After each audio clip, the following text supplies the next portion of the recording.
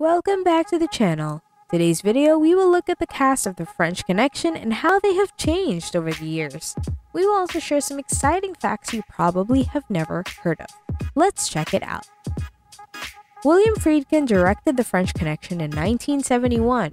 Ernest Tidyman adapted Robin Moore's 1969 book, which chronicles the narrative of NYPD detectives Jimmy Popeye Doyle and Buddy Cloudy Rousseau pursuing wealthy French heroin smuggler Alain Carnier.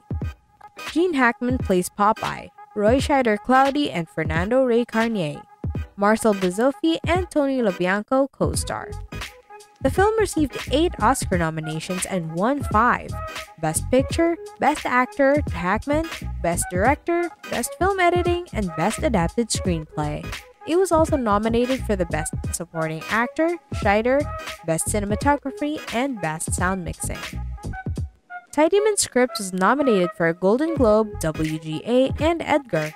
1975's French Connection 2 starred Hackman and Rey. The French Connection was named one of the best American films in 1998 and 2007 by the American Film Institute. The Library of Congress preserved the film as culturally, historically, or aesthetically significant in 2005. Here are some interesting facts about the work of art. Did you know that Scheider, Hackman, Egan, and Grasso patrolled for a month? Hackman was disgusted.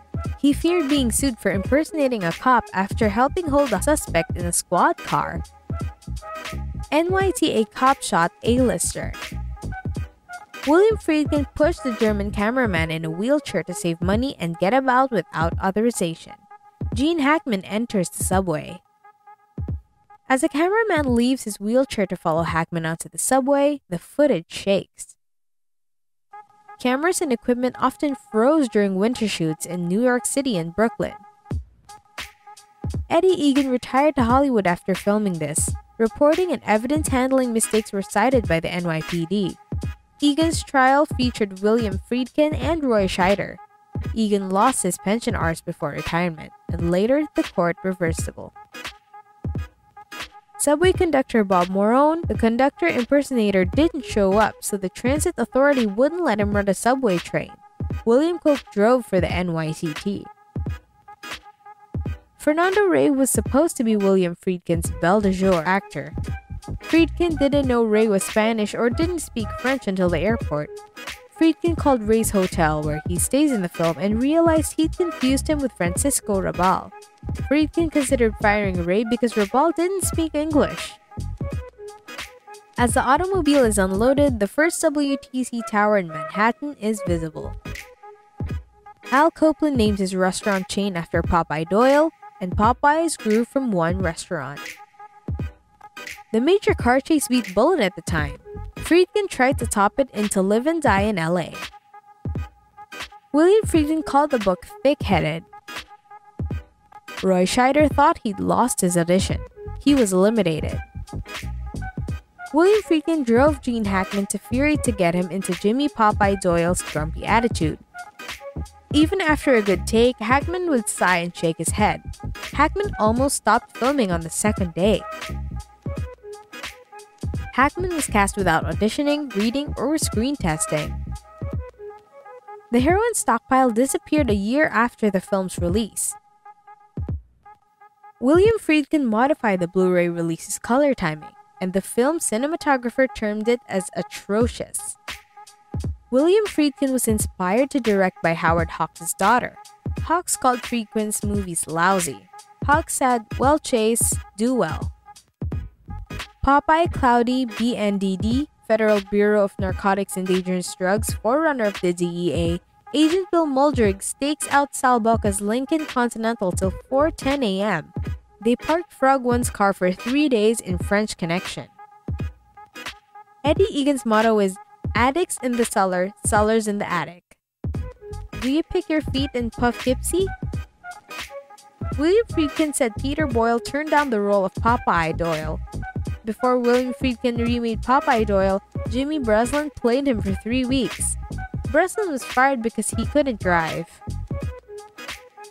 In 1970, a round-trip ticket from NYC to DC cost $54.